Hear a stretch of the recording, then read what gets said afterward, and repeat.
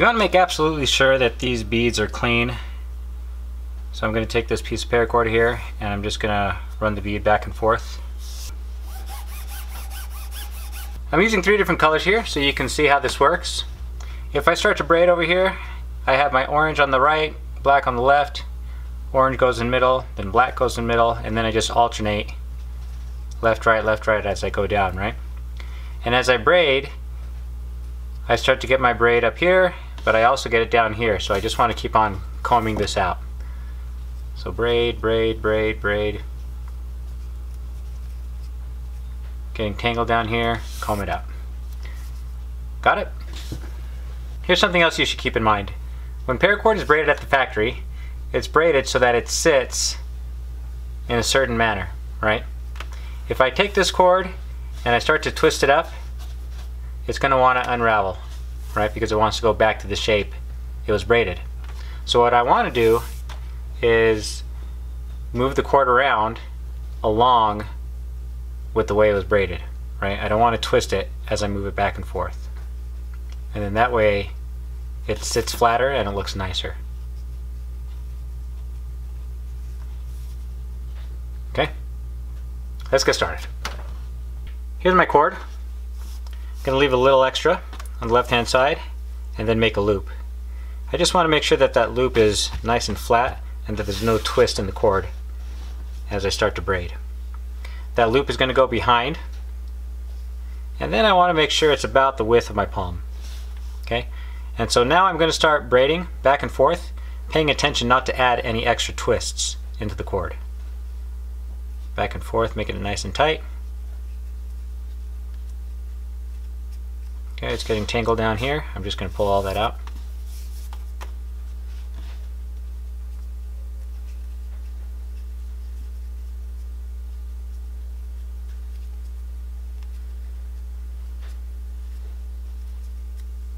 Again, starting to get tangled. I'm going to pull it out.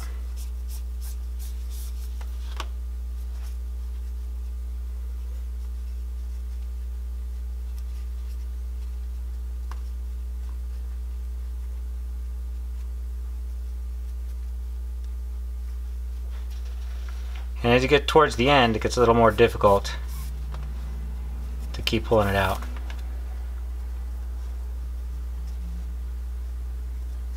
Okay, let's see here.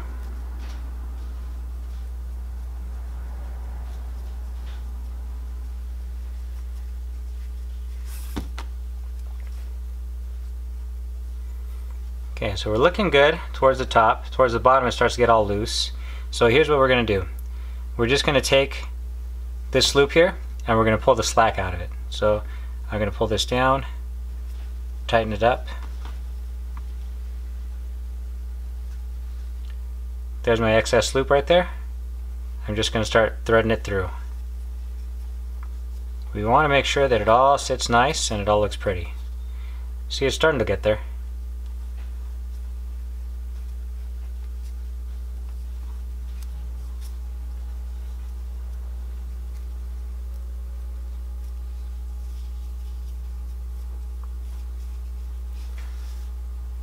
Okay, so we have our basic shape. It's still not sitting flat. It's not 100% just yet, so I'm just going to start to wiggle the cord all the way through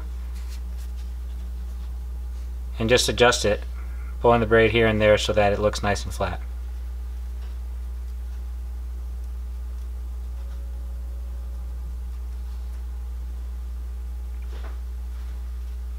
There we go. Pull it.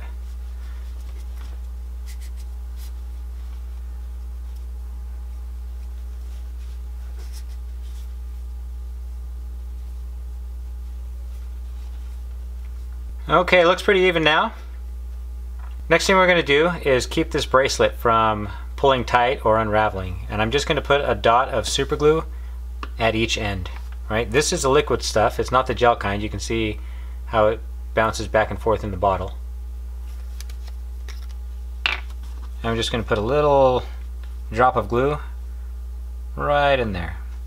That was a little much, but it's going to soak in. You'll see if I just hold it here for a second. Let's zoom in. You'll see that it starts to soak into the braid.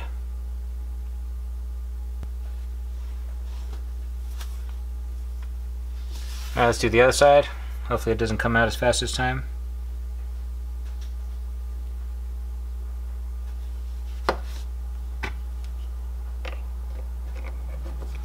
You can see it soaking in. Okay, now it's time to put our beads on. I'm just going to even this bracelet out. Cut the ends off. This isn't the final length. From here I'm going to pull the inner strands out about 1 inch, and I'm going to cut those off. Now when I pull the sheath back, I can feel the inner strands up until right there. This section is completely hollow, and that's going to help me slide it through the bead once I already have the other end through as well. So we're just going to keep going, do the same thing to the other side, give it a little haircut. Okay.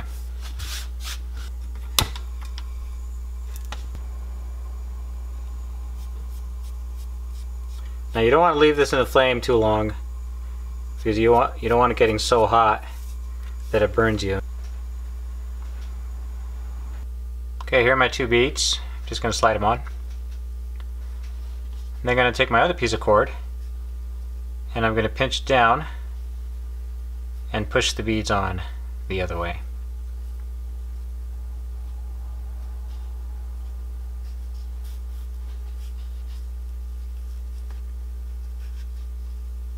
There we go, that's looking good.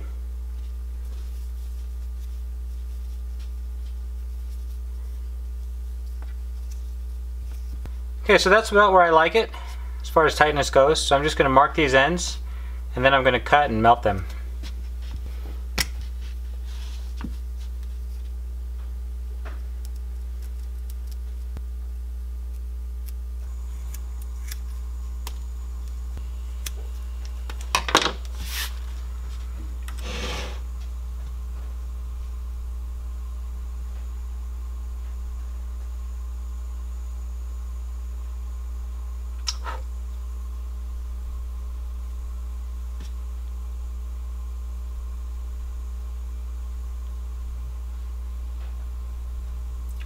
Alright, there it is. Now when I want to put it on, slip it over my wrist. I'll tighten one side,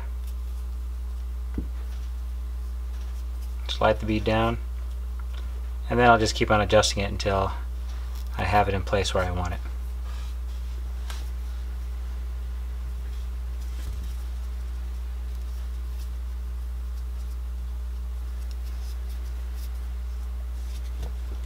There it goes.